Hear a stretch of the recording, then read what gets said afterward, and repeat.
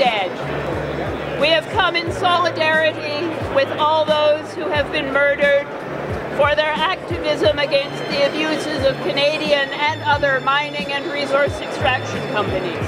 We are here to declare that human lives are worth more than minerals and corporate profit, and that our earth is worth more than money.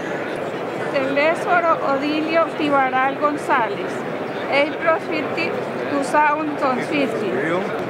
Henry Tendeke, Taitia Maliapa, Paul Pindi, John Wangla, Piakani Tombe, Yandari Piari, Jerry Yope, Jackson Yalo, Joe Opotaro, Aglia Ouija, Nina Mulako, Alonge Lazwi, Manata Pita, and Piakane Eremi. 14 of dozens of people murdered by security forces defending Barracks Porhera mine in Papua New Guinea.